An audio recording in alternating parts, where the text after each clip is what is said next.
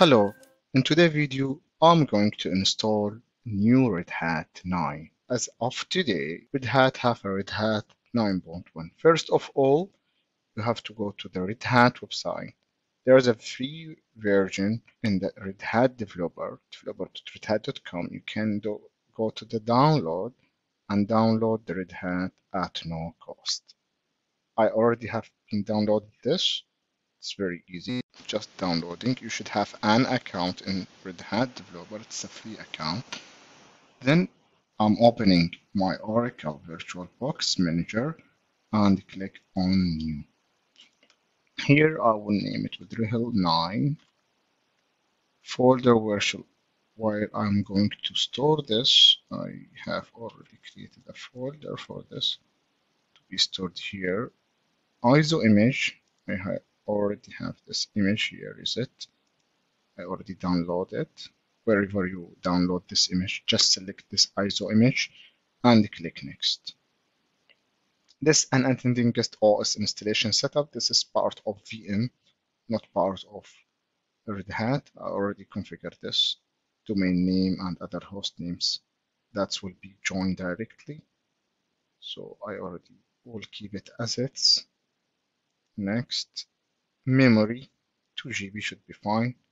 Process, I will put more process during the installation. This can be changed later. Enable EFI, I will not enable it. I will use the normal BIOS setting, so I will not do the enhanced this one. I will not use this feature right now. Click next. Storage, I will keep it as a 40 for this installation. I will not use any other installation details. Sorry, for storage, pre-allocate or other. I will keep it as it's. Click next. This is the brief of this installation. Then I will click finish.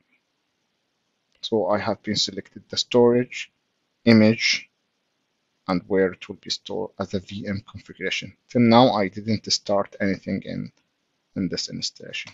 Let me click finish. Here is it. It will be auto start. Loading the drivers now. Here we go. It's by default select my local region. However, I would like to have English version of installation and I will use English United States as my language of this. Then I will click continue. Here where the installation will be selected. Keyboard, suggest a keyboard language. I will keep it as English. Time and date. This can be configured later. By default, it's figuring out where is my country and selected by default. I will keep it as it's. Connection to Red Hat. If registration would like to have it, I will not have it right now. Installation source. It's the ISO source already configured. Software selection. Let me click on this. By default, this is the most common server with GUI. In some situation, you may select different. However, for my lab, I will keep it as it's. There's a lot of package, sub-package. You may configure it directly. However, for me, I would just keep it as it's with server with GUI. Kdump here. So with the software, we have finished. Localization, we have completed this. With the system, here are the most configured things that we will change it. Installation destination. The storage.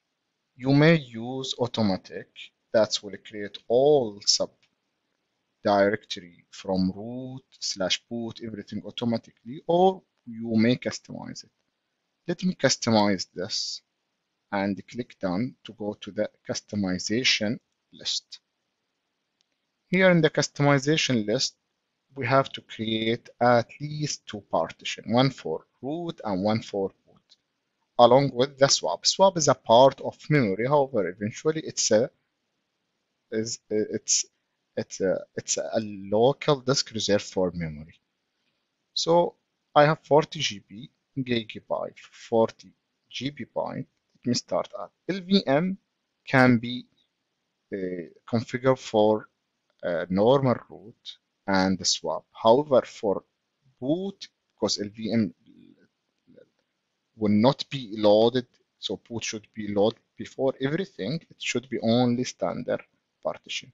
If I keep it, for example, with LVM, logical volume manager, and click plus and select a slash boot, it will not work. Let me give a boot the recommended 1 GB byte and see. There will be errors or something, then we will correct it. Let's see how this will work. At this point, we will keep it like this. I will add 2 GB to the swap, 2 GI,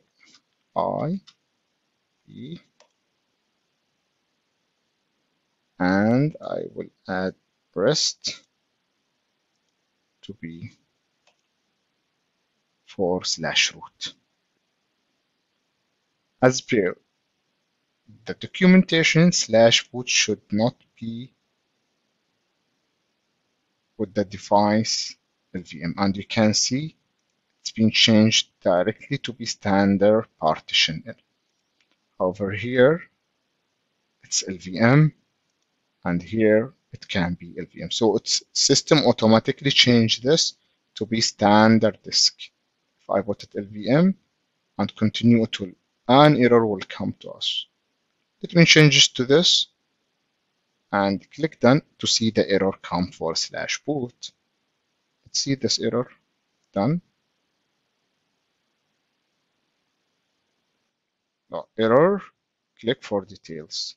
And if we click on the details, /boot file cannot be LVM. So I have to correct this. /boot should be only standard partition.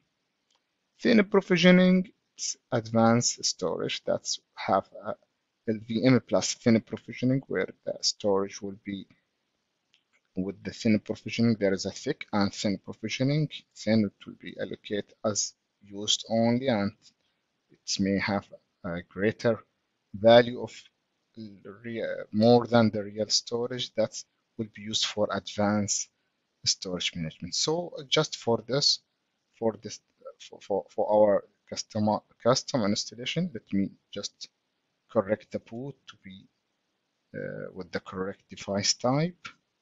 File system, there is a lot of file system. XFS is the most common one. You will see it will be selected by default. Swap is a swap. Value of swap, others details can be, let me use as can be found in the advanced or details of documentation. However, let me use a label that will help me in any storage in future. So boot, I will call it boot. Swap, I will call it swap, and root, okay, main, for example. And with this, I have configured the storage with manual partitions. /var, /usr, /home, root. All these can be configured here as well. For example, I can just click plus and select these, or if it's not there, I can create it manually, home or whatever. However, for me, I will, because all these by default, if you didn't mention it here, it will be part of /root. So I will keep everything for my flexible management later to be part of /root, and then I can just use it as a whole storage. However, in production, you have to design it with the best practice or best tested from the application vendor that you are going to use. It's recommended to have segregations of all partitions for /roots and /home, /var, /usr. All these, it's recommended to have it in separate partitions and the storage as well. Even for managing or for applications used, mostly we will create different disks, even for performance perspective, to have many disks rather than having same disk for all installation disk. So with this, we have configured the main storage here. This is the most common customized place that you will have. As you can see with Red Hat 9 and 8, mostly nothing changed at this moment. So I'm being completed with this manual partitions. Destroying, yes, please accept the change. So this is the kdump kernel dump. If there's any kernel crash, you can see this mechanism will have a separate, a reserved memory that will write anything in the kernel dump. In the protection, yes, it's recommended. If you have a short storage, don't enable it because with this, there will be a reserved memory. So it will consume more memory automatically based on the kernel loaded in the memory or manually if you would like to have a specific memory to be finished. However, in my lab, I will not use it. That's because my memory is very short, so let me keep all memory for my lab instead of kernel. I'm not care about any cache in my lab. However, in production, it's recommended to use this mechanism of kernel dumping. Network host, I may configure it later on. Security profile, if you'd like to use any security, you can select, for example, PCI, TSS, or any other profile that's already configured by the Red Hat package. So this will help you to uh, don't spend the time uh, for enhancing the security or configuring the security. Personally, I do recommend that I configure every security by my hand, following the document definitely. That's because I will be aware about details of any configured security. And select anything and click done just to revert back so no content selected. There is a go back here. Unfortunately, my screen resolution is not showing all. So let me just keep it as it's. And before I can start begin, I should write a root password. So I will use a simple password and I will allow root by default here. And yes, that's new. By default seems that SSH login with the password is not allowed for root. So if I click here, it will be allowed. Otherwise, the default will be don't allowing SSH for root. So let me allow root to use SSH. So I will be able to connect directly and click done. That's showing me that password is very weak. Yeah, I have configured this to be started. Then I will click done here to revert me back to the main installation summary. So now, if you can see, I'm able to click on the begin installation. Let me click on this begin installation, and here is it. This will spend a little bit time till this configure everything for my installation. Let's wait and see this. After a while, we will come back. After completion, reboot will be required. Let's click on reboot. Rather than admin root user, let me create user called admin. There is a choice for enterprise login. This is a new RHEL 9. Let's click and see this.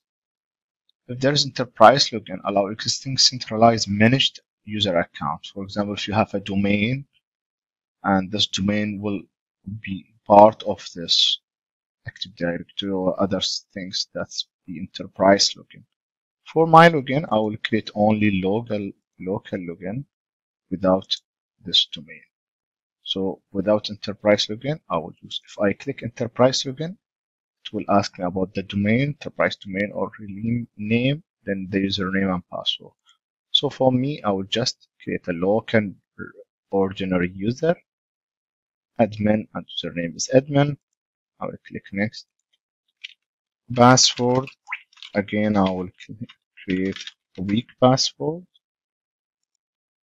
They will ask me, yes, started, and let's see how the new GUI is going to show the new icons and other things. Let's see. Here we go. Okay, right. So the terminal, see the terminal, whatever GUIs they are introduced. Again, once we finish and complete, we will revert back to our regular, powerful command line CLI terminal settings. Everything we will use here. So after that, I can assume that I have downloaded and installed Redhat 9, whatever post installation or others, we can configure it as regular Redhat. New features there in Redhat 9, maybe in another videos we will start seeing this for the purpose of this video, how to install Redhat. We have completed this. So we have completed the installation with the custom storage for Redhat 9. Let's just get the etc Red Hat release. Redhat 9.1 Pro has been installed and run successfully. Thank you for watching this video and see you in another video.